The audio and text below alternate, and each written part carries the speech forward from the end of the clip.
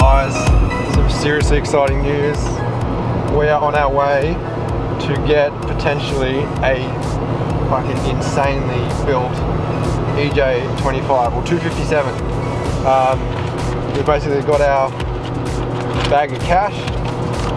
Anyway, it's a full Deshele built Cosworth EJ257, so I'm told. It's brand new, hasn't been run, and yeah, we're on our way to pick it up. Hopefully it's legit and comes with all the receipts and everything to prove that it is that.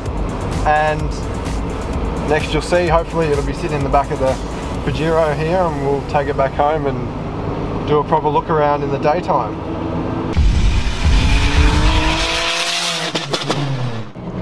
Holy fuck, I bought it.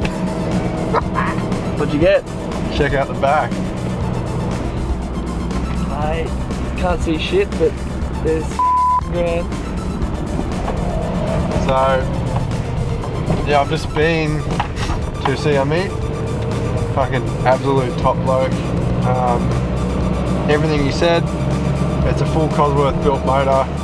I won't go into it too much detail now because I actually can't remember off the top of my head. But basically, it's pretty friggin' pimp, and I got it for a good price from him. It's never been driven on, it hasn't even been in the car yet. Yeah, top bloke, pleasure to do business with. So I just can't wait to get it home. In the daylight, we'll do some shots and go over everything, check it all out. But yeah, the FOS build is finally kicking off after years of sitting around dormant with a float. What the fuck are you doing? Mate. Oh, mate, drivers, seriously. Alright, so next day, and we've got a special present for the carrot. So we got Luke behind the camera again. So shall I open it up and show you guys what's in here, or keep the suspense going? Open it? Yeah, I think you should open it. Alright.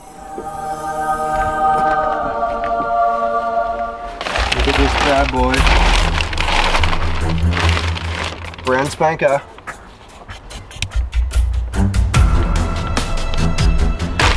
So we'll quickly chuck this on an engine stand and we'll give a proper going over of everything that's in it. It's a pretty long and thorough spec sheet, so yeah, this thing will make some serious jam.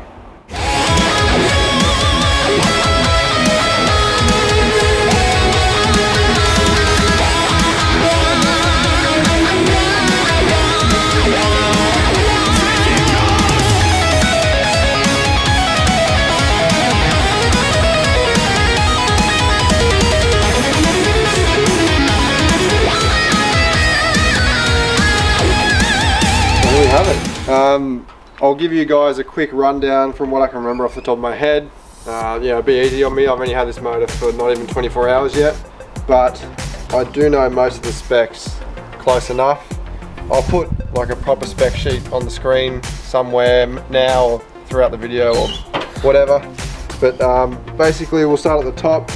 So yeah, this is an EJ257 without the intake manifold obviously, and the crank pulley and all the rest of the ancillary components. But basically we've got a full CNC closed deck block.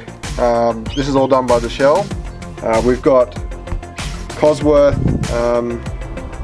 yeah, 8-to-1 compression forged pistons, forged rods. We've got a 2.5 litre nitrated crank. What else? We've got basically all ARP Cosworth case bolts, main bolts, everything like that.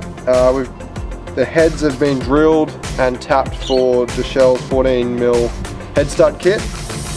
Also Cosworth head gaskets,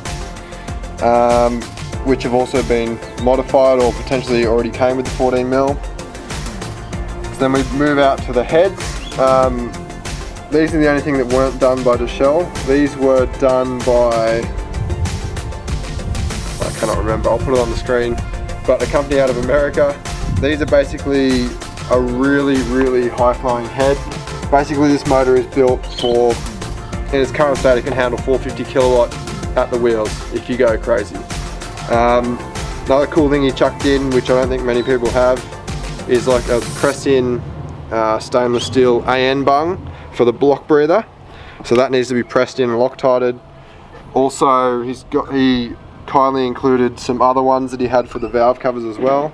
So I'll probably end up sorting them out. Yeah, obviously Gates Racing timing belt and water pump, etc. 12mm oil pump. We've got Brian Crowler adjustable cam gears on both sides, intake and exhaust. So yeah, attached to the Brian Crowler adjustable cam gears, we've got some full custom made high lift cams. So off the top of my head, I think they're a 264 by 390 or something. So I'm hoping they're pretty chunky and lumpy. Got the Tomei little guide, I guess. And another cool thing he's done, which is pretty nifty, is he's put a, as you can see here, he's put a bolt in to basically fail safe this hydraulic timing belt tensioner. So if that fails, it's not going to flap around and potentially skip timing. So that's a pretty cool mod. Alright, so on the underside of the motor, normally the oil pan will go here. Basically we've got a TIG Works full stainless super strong oil pickup kit. I've still got to get a Killer B windage tray to put in here before I put the sump all back together. As you can probably notice, those gurus out there, you've probably noticed that the factory oil cooler set up with the coolant flowing through it that normally goes around here and kind of spaces this down a bit has been deleted. So I'm going to run an actual proper oil cooler that gets air from the front of the car, like most oil coolers. It's also got this blocking bung, which is one of the coolant lines to the factory oil cooler, which is now gone. So that's pretty nifty. And yeah, also that needs to be blocked off from the thermostat housing now because I'm not running that. Yeah, that's about all I can think of off the top of my head. But yeah, the build is finally starting again, so stay tuned for everything going together over the coming months when I get some spare coin. I've dug deep for this and I'm hoping it's as reliable as I expect. And no, I won't be running 450 kilowatts straight out the gate, but might get there one day.